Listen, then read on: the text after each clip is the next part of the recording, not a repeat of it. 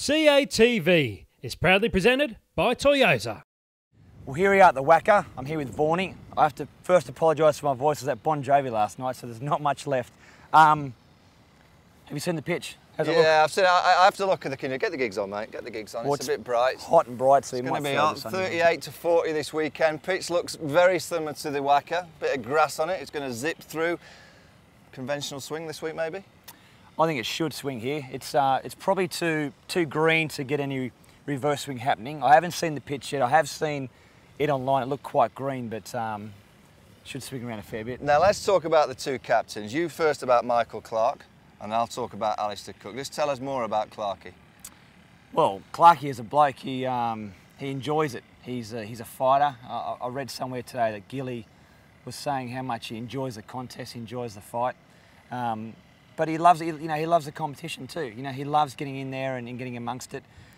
The most important thing about Clarke is that he's around for a long time, and we'll get to that in a second. But yeah, I reckon now that once you give Clarke half a sniff, it's all well and good when he's got his back against the wall and he's getting peppered from the bowlers and everything, and also from a team point of view. But when he gets his nose in front, he's pretty hard to stop. Yeah, both playing their 100th Test match this week. Alistair Cook, he's just Mr. Dependable. You know what you're getting with Cook. You know he's going to be out there fighting. You know pretty much that he's going to be consistent, not so much on this tour, but over the last 3 years he's had 3 shots, he's had a cut shot, he's had a flick of the hip, and then he brings the pull shot out. This is the week that Alistair Cook will bring it back out. 100th Test match, and he'll be eyeing out 100. It should suit his game with a bit more bounce, so he can get the pull shot and the cut shot away. And it will, and you did mention about the heat here. It's going to be like 40 degrees tomorrow. He doesn't sweat. I've never ever seen Alistair Cook sweat. Well, that's the manner of his fitness, I guess. But let's just talk about this pitch more. England are potentially going to play 5 bowlers. Stokes at number 6. They'll bring Bresnan in, possibly for Monty Panesar. I'm not having anyone saying that Graham Swan should miss out. I'm sorry. Graham Swan, for me, he plays there this week. And I think Lyon should also have to play here for Australia as well.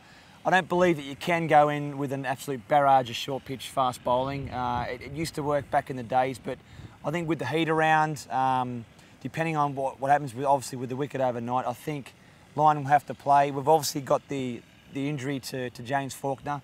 Just had word then that he broke his finger. He won't be taking any part. Someone like a Bollinger could be in the mix as well to bowl his left arm fast. He does swing the ball back in. Get Doug the Rug back in. Now let's go for a prediction. You're going to go what?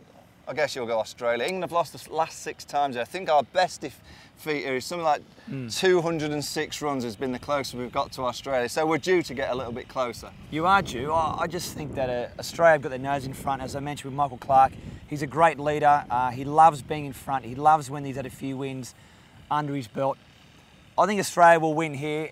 If Australia win here, it'll be a 5-0 whitewash. I don't think it will be. I don't think it's going to be as easy coming out here and bowling short and getting wickets. The thing that I don't want to see, though, is Australia just assume it's going to happen. They've got to work really hard for their wickets. I get a sense this week that England will fight back. I get a sense that they've been pushed so far into a corner that they're all going to come out fighting. It's either going to go one of 2 ways. It'll either go to the way of England winning this week, or it'll go the complete opposite, and England will get completely hammered like they did in 10-11. Yeah. So I'm sitting completely on the fence. It'll all come down to how England start tomorrow. If they bat, they've got to get over 350. If they bowl, they've got to go and bowl Australia out for under 250. And just need a little bit of luck with a toss. Cookie, 100th Test match. Win it. Maybe a special coin. I think quickly on the England point of view, I reckon Kevin Pietersen holds the key tomorrow. I reckon he's the guy that needs to stand up now and really say, look, I want to make a difference, score a big 100, and maybe, as you said, Cook with the 100 as well. So, King Kev. Good luck.